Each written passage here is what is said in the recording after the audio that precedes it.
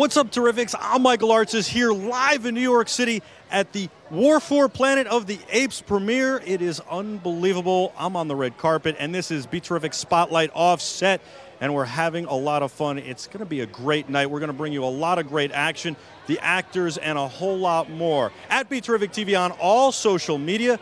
And don't forget, you want to join our Slack chat 24 hours a day, 7 days a week, real-time, 24-hour real-time conversation. It's free, it's easy. All you have to do is send us an email and keep the positive feedback coming when you do, too. Connect@BeTerrific.com. Now, War for Planet for the Apes comes out this Friday, July 14th, and it is the third installment in the reboot. There were 5 original films. There are 3 now that have been in the reboot, and this one is unbelievable. The CGI is unreal. They basically took the actors, put them in full body suits, put helmets or headsets on them, and they also put sensors all over their bodies. They had them do all the acting and then made the most lifelike apes you've ever seen in your life.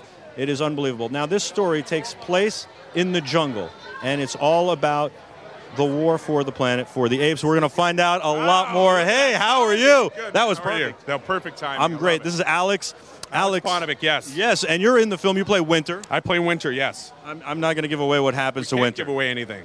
No. But I think what's interesting is how you got into acting, because you didn't start out as an actor. No. You were a boxer. Yeah. You were doing pretty well. Yeah. And then you got injured. I got injured, but I also played in a band for a long time since I was doing boxing and playing in a band. I was playing in a band in my hometown of Winnipeg, Manitoba, and a casting director asked if I wanted to audition for something. I said yes, and it went off from there. That's pretty spectacular. You go from being a boxer, yeah, having probably no aspirations to be an actor, no, not really. I'm a big goofball regardless, but when it came my way, I liked trying things, and this kind of really worked out, and I fell in love with the craft. What was the first thing you worked on? A movie called Heads with John Cryer. I played a gay butler, and it was insinuated, I had 3 scratches on my face, and it was insinuated that I had sex with greyhound dogs. Now, wow. Yeah, and then I said, I got to do something else because I don't want to be the guy just known as that. I would think so. So you were cast because you're a good-looking guy, probably, and then did you have to learn how to act? Well, yeah, I really enjoyed it, and I saw the people that really took the classes and really kind of dove into it, and I decided to study a lot. There's a fantastic acting coach in New York and L.A., Larry Moss, who I just followed and learned from people around me, and I just really wanted to tell stories, and that was the biggest gift that they gave me, is that they gave me an outlet to tell stories. Was acting school hard or getting coached hard? I would imagine it's a very hard, grueling process. Yeah, I mean, it's about breaking down and telling the story within, and you know, one of my favorite acting teachers, Larry Moss, said to me, there's an orchestra inside you, and you need to let it play, and that means being as vulnerable as you can and being as powerful as you can, and sometimes that can be scary, even for a big dude. So he showed me that line, and I really appreciate it. I got to imagine it's got to be hard to learn that and kind of to give in and give of yourself and just kind of trust the process. That's true, but if you have great people in front of you that are leading you, it's not as hard as you think. I mean, I trusted them, and you know, I grew up in Vancouver and Winnipeg, and I became around people that really guided me, and I trusted, and I got lucky in that aspect. Now, War for Planet of the Apes is a movie that was shot mostly CGI, which means that you had to wear motion capture suits, headsets, sensors all over your body. Right in front. Cameras, right? Yeah. And I imagine that's a hard way to act, especially because you don't have the scenery around you. I mean, a lot of things are green screen today, but I think when you have some scenery, it kind of helps paint the picture. It kind of gets you into character. How hard is it to do motion capture like this in this way? Well, we had a big portion of the film in the environment. That's how advanced we are. Like, we were in the forest, and there was like 150 cameras surrounding us. And so we had some moments in the environment and then in the studio.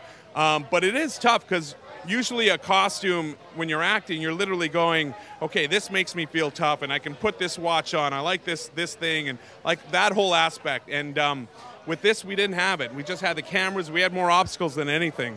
So it was about using the imagination, and that's where Matt Reeves and Andy Serkis came in and really kind of helped the rest of the team and guided us and really dropped us into the characters that we had to be. We had like a month of Ape Camp that we had to be a part of. What is Ape Camp like? Ape Camp, right? Yeah. At first, that's what we were going, oh my God, it's going to be fun. We're going to be going to Ape Camp. But it was, the first week was the emotionality. It was about dropping in and getting rid of insecurities that a male that a human has. And so we really, Terry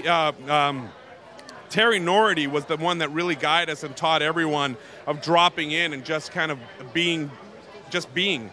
And then we kind of moved on to the physicality after that. So as an actor, that teaching that Terry gave us has given me so much more growth. Even though it's motion capture, I feel like you have a lot in your body language that you had to express, but also, and specifically in your face. Right. And I would imagine it's hard to kind of act or react like an ape would. And that's part of probably what was part of Ape Camp. But what was that like? Well, that's the interesting thing. Weta, who was the people that did the motion capture, they really have taken that technology to the next level. So all we had to do was act. And yes, we had to act like a primate, but the emotionality came from somewhere within us. So we didn't have to like play that. We just had to be. And then they took care of the almost like the rice paper visual of putting the ape over that. But each ape looks like the person who plays them. They really do. They do a phenomenal job, Weta. We know Weta well. We knew Sir Richard Thomas, right? Yeah. And Taylor, rather. Right. We've interviewed him several times. Right. And Lord of the Rings and all of that stuff. I mean, they make the magic. But were you shocked when you saw it? I was blown away. I was like, I couldn't believe that was me. But then again, I was like, yeah, that's me. Like, I can see that.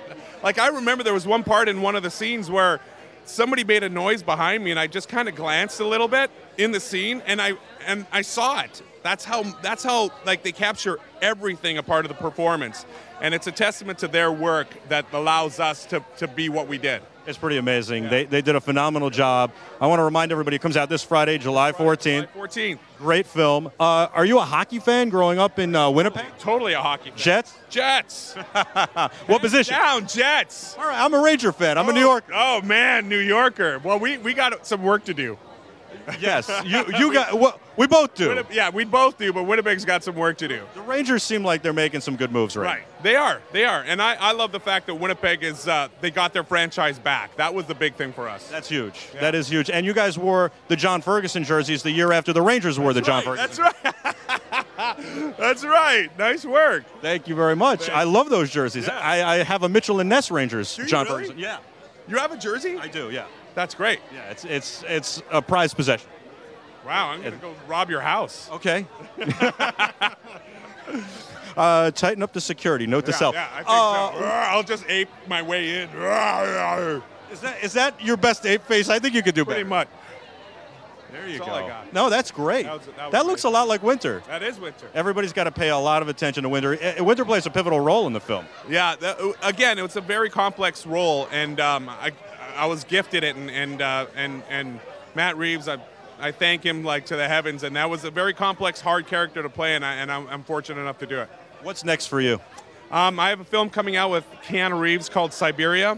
I'm on a show right now called Dirk Gently. I'm doing 6 episodes of for BBC America, and I'm hopefully going to be going back to 3rd season of Van Helsing on Sci-Fi. Awesome. Congratulations on everything. Before I let you go, real quick, what kind of music you like? Metal, man.